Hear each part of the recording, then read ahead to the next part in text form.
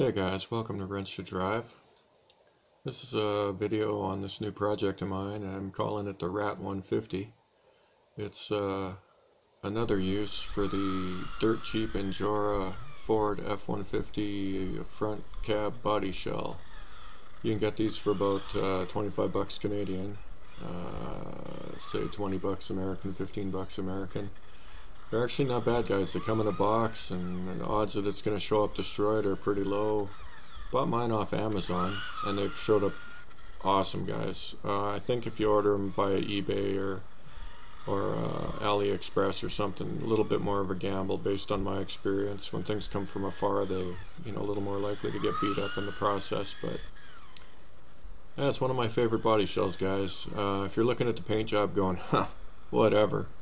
It's because I did this many moons ago, and it was a real quick and dirty. I just wanted to practice a little bit of taping and spraying and use some crappy paint, and it no longer looks even remotely pristine. But that was kind of the purpose, guys, and it's held up all right. It's got a bunch of hot glue spots where it cracked and stuff, so a bit of a rat rod type theme. Use what you got, guys.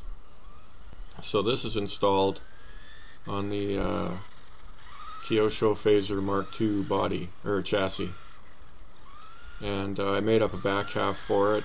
If you want to go down this route, guys, you can easily use the front body mounts that are on the Kyosho chassis. They'll work just fine. I 3D modeled up an adapter body mount because I already had holes in the body. I didn't want to drill a bunch more holes. And then the back end just uses the stock body mounts as well. It's kind of it's the roll cage that I've used for a bunch of stuff with a deck modeled up that has mount points for the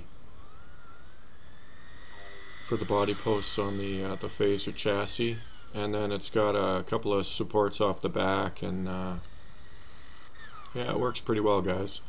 If you're going to print this up, you can find it on Thingiverse. I would suggest printing the cage itself, the center brace, and the back parts out of flexible filament. And I would be inclined to do the sides out of PLA to give it some rigidity. It's up to you guys. I find that the flexible is a little too flexible sometimes, and PLA is a little too easy to break sometimes, so you kind of want to mix it up a little bit. And then the rest of this, I made the deck cover out of cardboard and electrical tape, and the wing out of cardboard and electrical tape, and the side body panels that you saw in the pictures out of electrical tape, and just hot glued it on there, guys. Super easy. Pretty much anybody can pull it off, so if you think this thing looks cool, not that hard of a project, guys. As you can see, it's not super fast. This is just a stock Kyosho motor, and I'm just taking it out for a test rip here. So it's not a blazing speed demon. These tires are I'm trying to remember. I think they're 90 millimeter. They're a street tire for buggies. You can order them off Amazon or eBay or whatever. I got these really cheap. These were, I think, 20 bucks Canadian. They weren't super expensive. They work alright. And the thing I like about them is that you can see on this gravel, the truck actually still drives alright. And with the 10 scale touring car tires, this gravel is way too big. The car, you just lose control instantly. Absolutely terrible. So running the big wheels is part of what I like about projects like this, because it makes it way more usable where I live. So that's kind of the point there. So this is running, it's essentially the equivalent of four-wheel drive buggy tires, guys. And it gives you a lot more versatility. You can get away with a lot more than you can with a 10 scale touring car. So that's one of the things I really like about it. And with the Kyosho Fazer, the one thing that's worth noting, guys, is that chassis is longer than a standard touring car. I think it's 15 millimeters longer, if I remember correctly, maybe 20. So it definitely works better for this particular application, guys. A normal touring car, that that cab, I would say, is just a little bit too big because it basically takes up the whole body, and you know, you want a little bit of gap to the back tires, in my opinion, to look halfway decent. Oh, roll over. I got to put some roof sliders on this, guys. That rollover there actually scuffed up the roof pretty good, and it made me appreciate that the roof was actually holding up pretty well. It hadn't taken a lot of damage being rolled over as a crawler, but yeah, you roll it over on the pavement, lots of scuffy.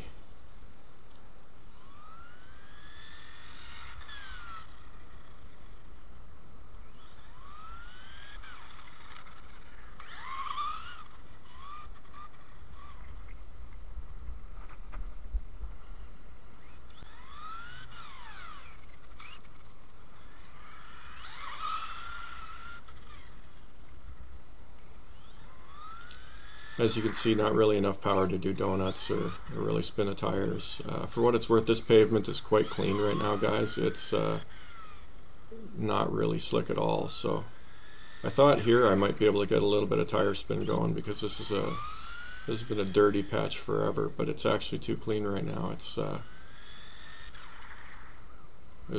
even this spot where you can slide it a little bit, it's not slippery enough by any stretch of the imagination to get the tires spinning, so it is what it is.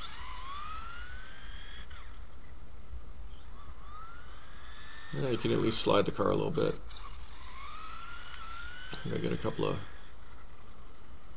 slides here. Yeah, there you go. You can slide it a little bit, but like I said, traction is really good out there right now, and this thing's probably doing stock Kyosho form. It does, you know, 24 miles an hour. With these wheels and tires, it should be going a little bit faster. Might be doing 30. Might.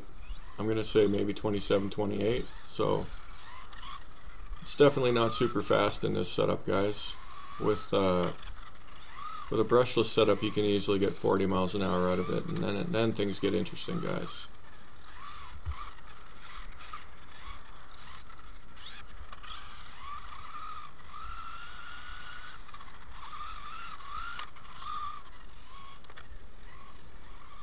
Yeah, I like this car quite a bit.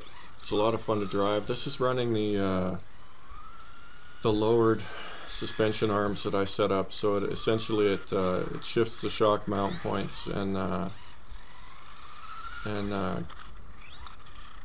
works a little bit better with these big wheels and tires, guys. If you run the stock suspension, it works fine, guys, but the center of gravity is a little bit higher and it actually rolls over easier.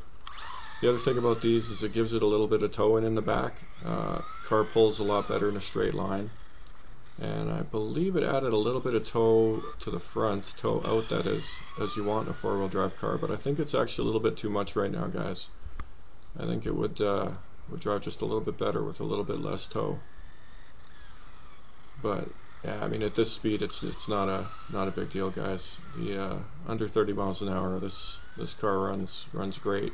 It's a fluke when you roll it over. It's not prone to it. And there you can see, not very much dirt out here, guys. Even that dirty spot, barely spin the tires. It is what it is.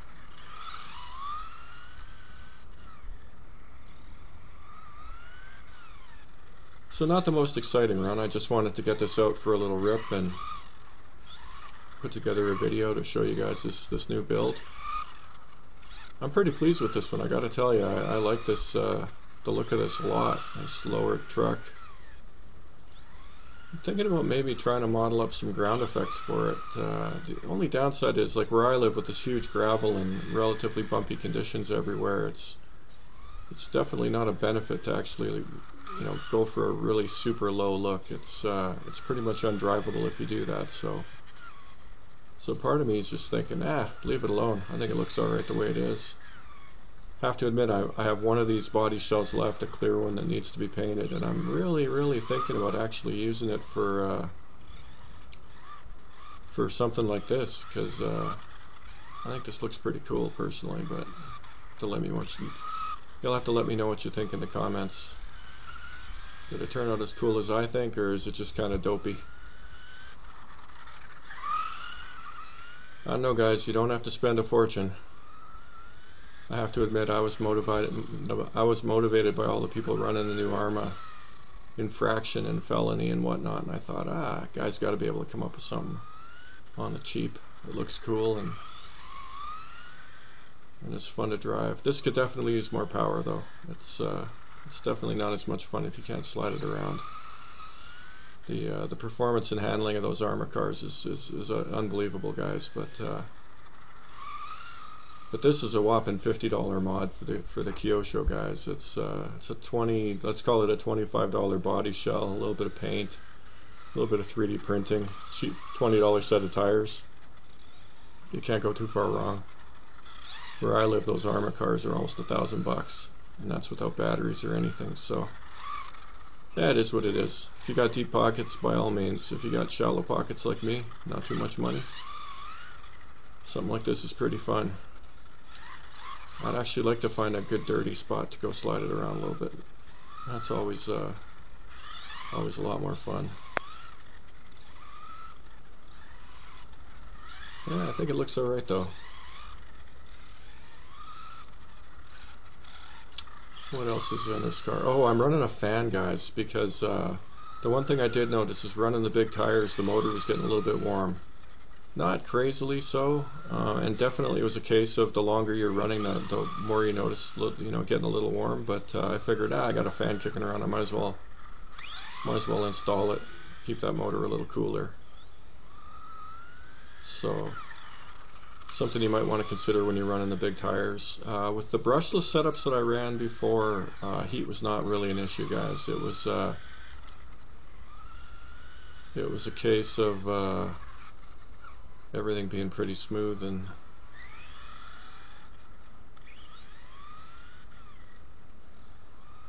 that's the end, guys. Thanks for tuning in. Let me know what you think of this truck in the comments. That's it for Wrench to Drive, where we ask the eternal question: do you wrench to drive, or do you drive to wrench?